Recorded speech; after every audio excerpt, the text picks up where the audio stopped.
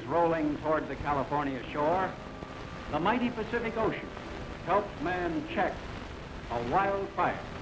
How all this happened is a story. The story of a watershed fire which took place near the city of Santa Barbara.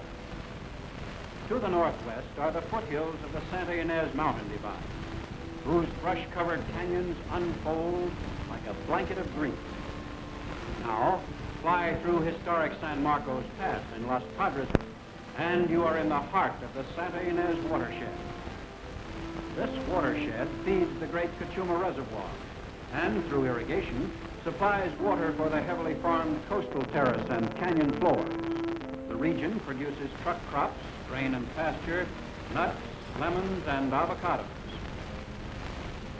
Farmers and ranchers depend on a constant supply of life-giving water from these mountains. Los Padres National Forest lands make up 70% of the Santa Ynez drainage. The natural growth of sage and chaparral has little commercial value, but grass and the roots of scrubby brush help the land store the precious winter water. Every year, thousands of summer residents, campers, and picnickers move into the cool green hills. Water keeps their paradise alive. Water held in the hills by nature's green blanket. Burn this blanket, and you can wreck the watershed. Many service agencies, including the local fire departments, help the Forest Service protect these watersheds. Closer to the hills, at Forest Service headquarters, fire control crews are constantly trained. During the fire season, both national forest and private land are patrolled by forest rangers. Late one summer, in one of the worst extended periods of fire danger in years, the rangers closed the forest. Still, they had a fight. At a ranch in the foothills, a generator house caught fire.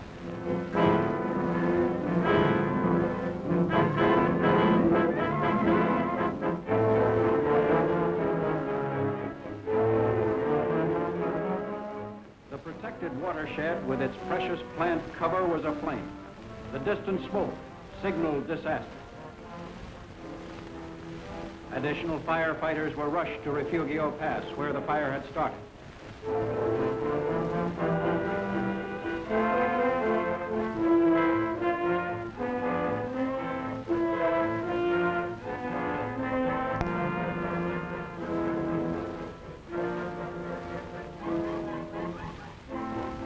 The best place to scout a forest fire is from the air. A helicopter gave the fire boss a movable platform, a vantage point from which he could direct the attack. Smoke from the blaze billowed for miles, and there it was, licking the ridge. Ironically, they named the fire Refugio, which in Spanish means refuge. It looked like a big one. The fire had picked a bad time to happen. With more than 50 other fires going in California, federal and state forestry officials were being hard-pressed. A manpower crisis and equipment shortage were shaping up. On the fire line, the first crews never dreamed it would take 2,500 people 9 days of continuous work to control the fire. A terrible price to pay for man's carelessness. But they did see that the fire's early rate of spread defied control efforts.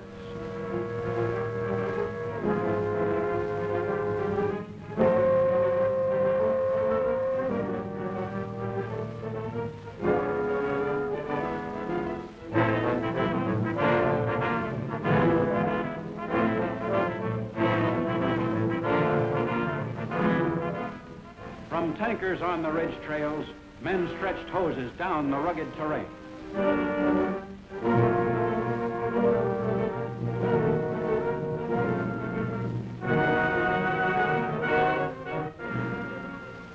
Additional bulldozers supplied by the Navy and surrounding counties were brought in to help the Forest Service cut fire lines.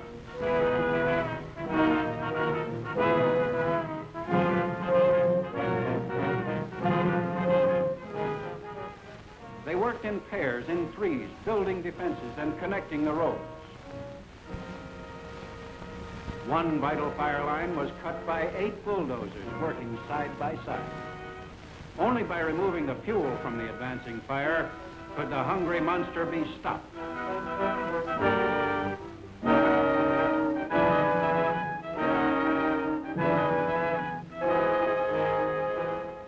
At headquarters, the fire boss and his assistants plotted strategy, checked shifting winds, and worried about equipment and manpower.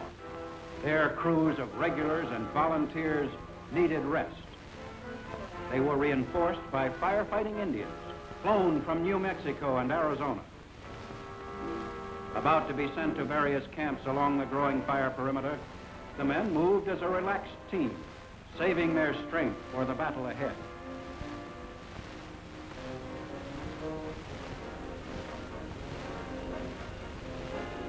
In steep, rugged country, it takes trained men to fight wildfire.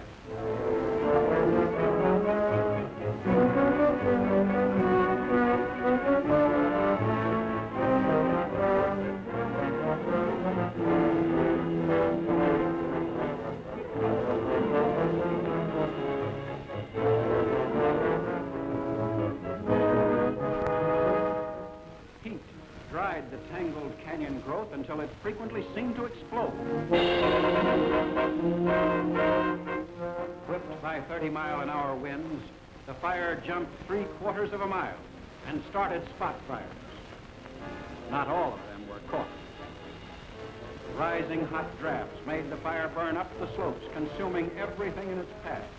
The watershed became a red hell, a hell that roared and destroyed nature's protecting cover.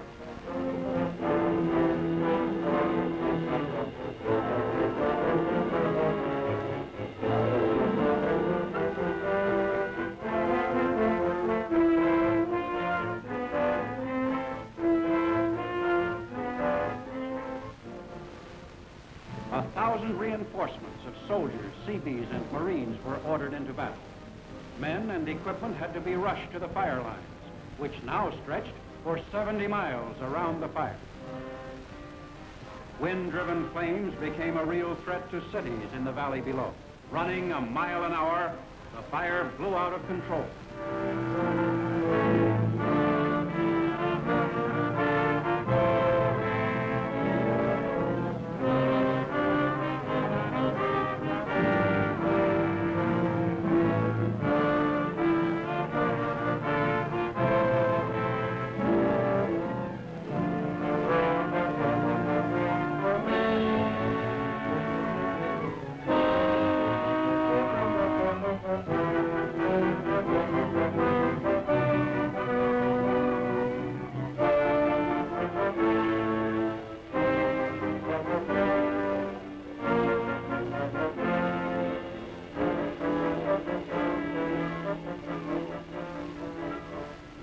The battle between man and fire raged on for 9 nights and days. Weather refused to relinquish control of the rampaging and erratic mountain fire.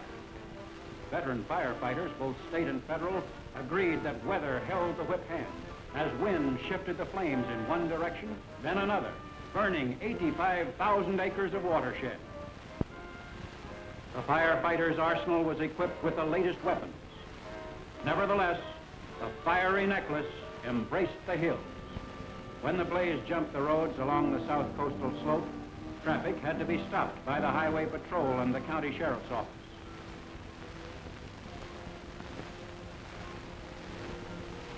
No matter how much the drivers complained that their perishables would spoil, Highway 101 and Old Marcos Pass were closed. Highway 150 was partially closed. Only emergency traffic could get through. Roads also served as airstrips for helicopters. The Refugio Canyon fire respected nothing. Even the Great Southern Pacific Railroad had its schedules of passengers, mail, and freight interrupted when it was signaled to a stop. The railroad heeded the warnings issued by the fire headquarters. The fire has jumped the tracks. Ties, power lines, and telephone poles are ablaze. All traffic is stopped. People who lived in the hills had to be evacuated as fire threatened their homes. About 100 Marines were ordered to Bear Creek Canyon. Directed by forest rangers, they helped state and county fire crews in a bold backfiring try. The Marines used regulation flamethrowers. Fighting fire with fire is a dangerous operation. The tactic is to burn the fuel ahead of the advancing fire.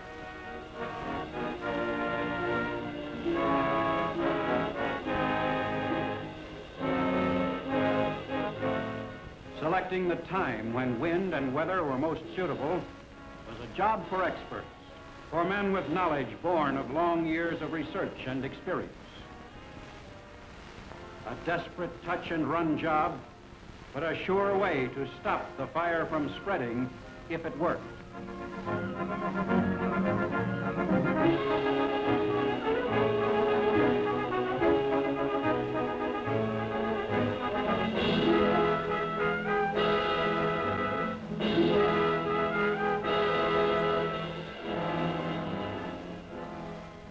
The big backfiring project was a success. The weary men had earned their rest.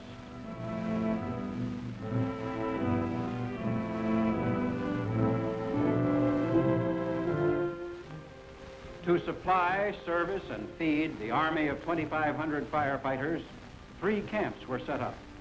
Men and equipment were mobilized from a 100-mile area to take part in the fight. Firemen came all the way from Los Angeles. Even before the fire was out, water and land management experts met with local authorities at the federal building to plan emergency measures to reduce erosion and flood damage hazards. They surveyed fire damage from the ground and from the air. By helicopter, they set out to figure which creeks might flood now that the slopes were burned bare, which areas had to be reseeded for temporary cover to help check and hold the flow of heavy rains, which stream channels had to be cleared.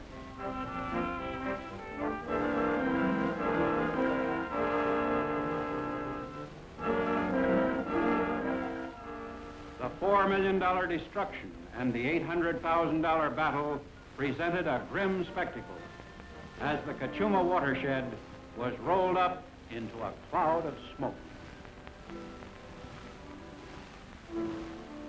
Now, some of the same firemen and equipment were used in mop-up work.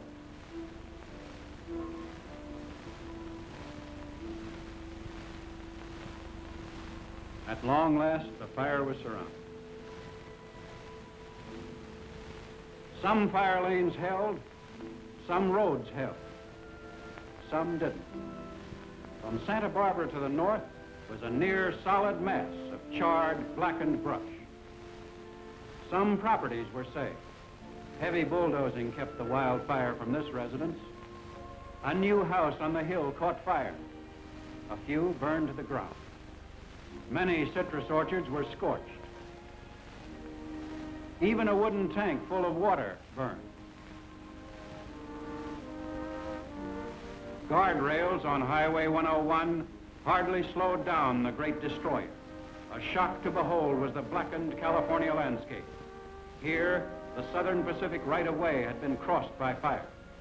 Communications were interrupted when telephone poles burned like matchsticks. From the mountaintops to the canyon floors, the land was ravaged. It is here that the mighty Pacific Ocean helped man check the wildfire. For several miles, the ocean served as the barrier on one side of the fire. Nature's blanket was gone.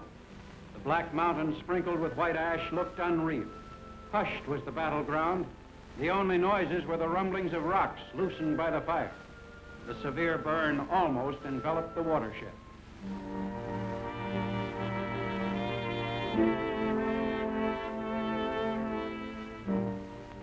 Before the fire, an acute water shortage already existed in the south coastal area. Now, the supply would be even more limited. Because the fire burned all the way to the water's edge, ashes and silt would collect in the reservoir, cutting down its capacity. Under the onslaught of rain, stark and naked peaks would soon shed their thin skins of soil, unless covered by another green blanket. Flood was the new worry. Nothing was left on the land to hold, or to soak up, or to slow down the water. In the rainy season, 4 inches of rain in one day is common in the mountains. Water would wash the Black Hills and dump ashes and mud on the civilization below. Dried stream beds were a concern. Could they carry the expected floodwaters? Investigators found downstream channels choked to the bridge heights.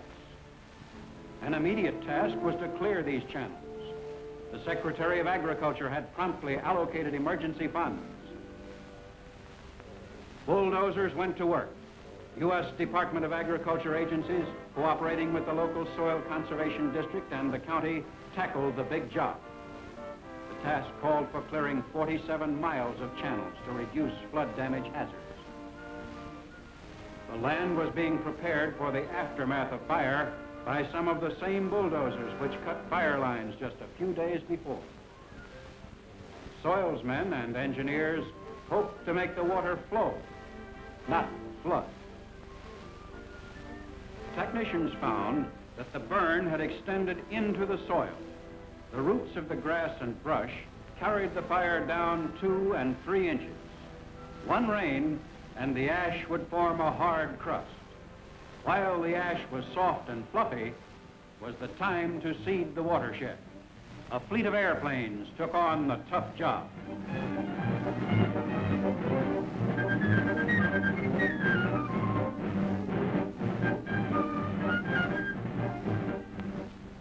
In neat strips, each plane flying a predetermined flight plan dropped its cargo of seeds and hope. Constant communications between flagmen and the director at the airport was maintained to assure complete coverage.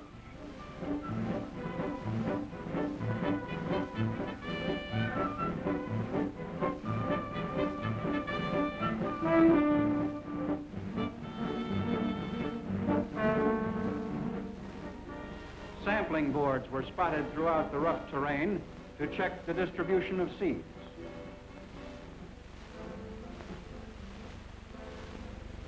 Flagmen reported directly to the pilots with flag signals for each successive run.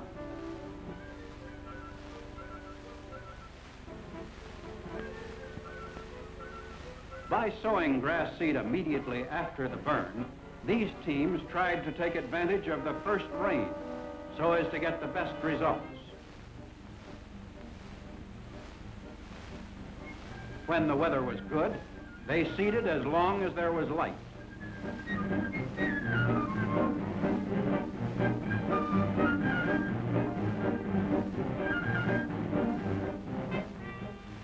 Man, with all his science and ingenuity, is but a speck when he tackles the gigantic job of reseeding a watershed.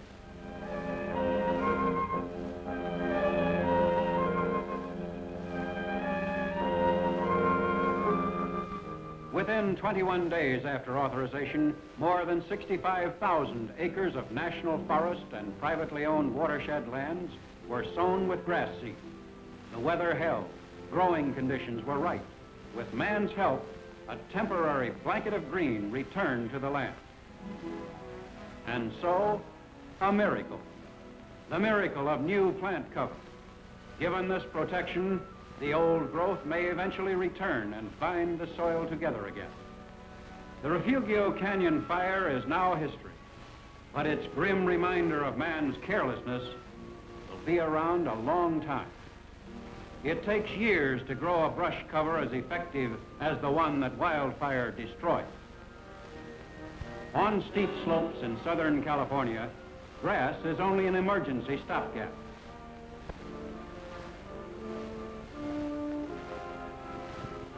Reseeding can never restore the homes, the recreation areas, and the wildlife that were destroyed. You must be ever alert to the threat of fire.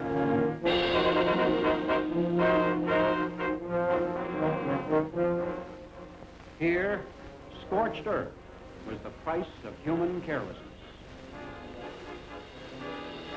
Your help and support are needed in fire prevention, fire detection, and fire control if the watersheds are to help you. When you safeguard Earth's green blanket, you protect yourself and your land forever.